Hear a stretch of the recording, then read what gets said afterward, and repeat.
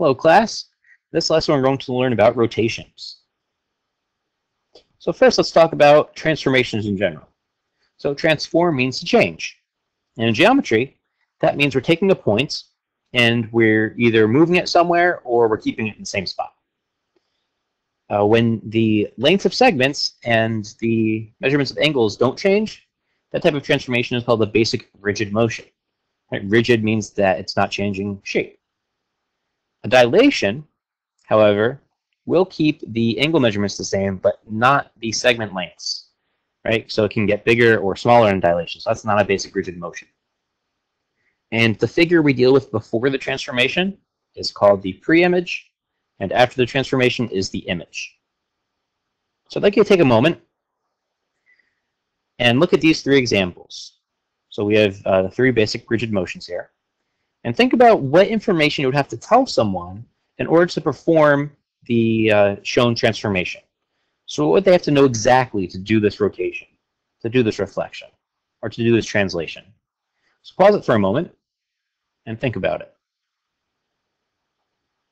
And so for a rotation, hopefully you thought, well, we got to know what we're turning it around. That's called the center of rotation. You got to know which way you're going, and you have to know how far you're going. For a reflection, all you have to know is the line that you're reflecting it over. And for a translation, you have to know the direction you're going, so an angle measurement, and you have to know how far you're going. And that can be described as a vector. This term might be new for you. A vector is a segment, but it has a direction. And so this vector, it has this length, magnitude, but it's going up and to the left. So we can describe that with an angle measurement or by just drawing the vector on a plane. So some assumptions. In addition to what we already talked about with segment length and angle measurements, basic rigid motions also will map lines to lines, rays to rays, and segments to segments. So those basic figures aren't changing. And some vocab. We've already talked about basic rigid motions. It's one of those three. Distance preserving means that if you pick any 2 points in the images, that the corresponding 2 points in the pre-image will those will have the same distance. So distance isn't changing. And angle preserving, similarly, if you measure any angle in the image, that will be the same as the measurements from the pre-image. And here's an informal definition for a rotation. You're just turning a figure around a point. We'll get to a more rigorous one in a moment. But here's one that shows this little flag here being rotated around point P. And there's a notation for that. Just like a function, here's our function. It's a big R. And on the inside, we have the point Q that's being rotated, the input. And so how do we read this? One way to read it is saying that we're rotating point Q 40 degrees around P. So there's two parameters here. You have the center of rotation and the amount you're rotating. And also, if you look here, we have R and this R with an apostrophe. That's called R prime, and this is called Q prime. So the convention is whenever you do a transformation, you generally will keep the same letter for that point, but just add an apostrophe to it, and it's pronounced prime. If we were to do another transformation, we would call it Q double prime, or R double prime, and so on. So now let's go back to talking about angle measurements and rotations. The convention is, in mathematics, that if you have an angle measurement given and it's positive, you're going counterclockwise. Or if it's negative, you're going clockwise. Or another way you can do it is if you just have a degree measurement, you can put the abbreviation CW next to it to mean clockwise. So we'll see that in some examples. So here's our more rigorous definition of a rotation. Basically, it's saying when you do a rotation, the center is not changing, it stays in the same spot, but everything else is going to move around the center a certain amount of degrees. And we use this letter. It's a Greek letter called theta, and that's conventionally used to represent angle measurements. And if we rotate something 0 degrees, it's not moving at all, so that's an identity. And you got to be careful. When we go over 180 degrees, when we're talking about rotations, you can think of it as rotations of smaller degree put together or composed. Because the protractor only has up to 180 degrees on it, so you got to be careful though. So for example, 240 degrees, you can think of it as doing 80-degree rotations 3 times. So let's actually look at some diagrams and figure out how we can find angles of rotation and centers of rotation. Sorry. So what you want to do is, here's our center D, and we want to connect that to a point in the pre-image. Let me connect it to point A. Now we want to connect the center to the corresponding point in the image. So let's connect it to A prime. And if we measure this angle, this will be the angle measurement from our rotation. So we start from the 0 here, line up the 0 with one side, and we're going 10, 20, 30, 40, 50. Let's see, we're going 75 degrees. So keep that in mind, 75 degrees. But now think, which direction are we going? We are going clockwise. Right? You can't say left or right here because that's ambiguous. Right? If you're going to the right, then on the bottom you're really going to the left because it's going clockwise. So you can't really say left or right with rotations. And so a few ways you can write this. So like we said originally, we said this is 75 degrees clockwise. Okay, another way to write that is just putting a negative in front of 75 degrees.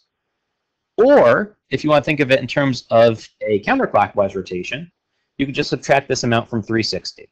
So 360 minus 75, 285. Similar example, but now our center of rotation is not a point on the image or the pre-image. Same idea. Connect the center to a point in the pre-image, which you see this time, and then connect it to a point in the image, the corresponding point, C prime. Put the center of the protractor on the center of rotation and turn it around so the 0 lines up, and let's see, that looks like it's 50 degrees. So now think about which direction you're going. You're going clockwise or counterclockwise. We are going counterclockwise. So the answer could just be 50 degrees. Oh, that's wrong. Hold on a sec. Okay, sorry about that. 50 degrees, or 310 degrees clockwise, or negative 310 degrees. So here's one where we want to find the center of rotation and the angle of rotation.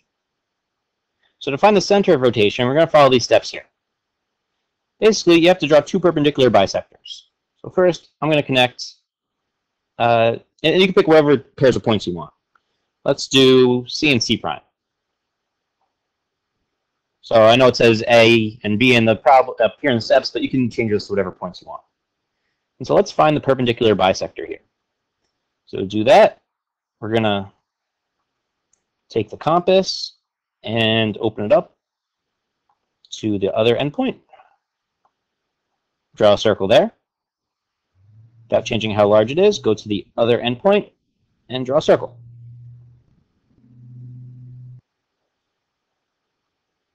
And so if we connect these 2 points, we have a perpendicular bisector of CC prime. And the center of rotation is going to be the intersection of this with another one of the perpendicular bisectors. So I'm going to delete these circles so it's easier to see. So I'm going to repeat this process for another pair of points. Let's do B and B prime. As I'm doing this, let's think about why this construction works. Well, remember when we did the circumcenter? How did we construct that? Well, we took a side of a triangle and we found the perpendicular bisector that went through it. Was this too big? That one might not work. Well, as long as it's more than half, we can still draw the perpendicular bisector fine. So it doesn't matter. So, we did the circumcenter, we found the perpendicular bisector of a side. And we wanted to figure out where that cut the other perpendicular bisector. And that gives us the center of a circle. And so you can think of the center of a circle as lying on the perpendicular bisectors of chords on the circle. And so whenever we do a rotation, that rotation is really part of a circle. And so if we just draw some of these perpendicular bisectors and see where they intersect, that will give us the same center we're looking for. So it's not going to be a circumcenter in this case, but it's the same basic principle on how we're finding it. And let's see, this one looks pretty good. Let's delete these blue circles here. And there are two perpendicular bisectors. And so they cross at a point, let's call it P. So P is right about here.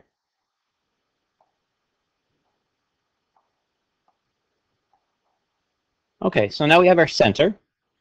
And if we want to measure the angle, all we got to do is connect, like we did before, connect that center of rotation to a point in the pre-image and the point in the image. And it looks like here, let's see, put the center on the point, rotate it around, and it looks like we get, let's see, just about 85 degrees. Well, 85 degrees, or any of these two alternate ways of writing it. And finally, let's actually perform a rotation. So to do that, let's rotate this segment. Here are the steps. You might want to put those in your notes. And I'm going to just walk us through them here. So connect your center of rotation to your points in the image. I'm sorry, in the pre-image. And then let's draw a 60-degree angle using that side. So let's see, 60 degrees right here. Okay, so that gives us a degree measurement. Now I want to figure out where exactly on this side is A prime going to be. So to do that, take out your compass, put the center on F, and open it up to A. So this is the distance from F to A. So if we just draw an arc over here, where it crosses, that's going to give us A prime. I'm going to draw a point there, and I'm going to label A prime. Okay, there's A prime. So now we want to do the same thing for B. So I'm going to delete these so it looks a little bit nicer. And let's repeat those steps for B.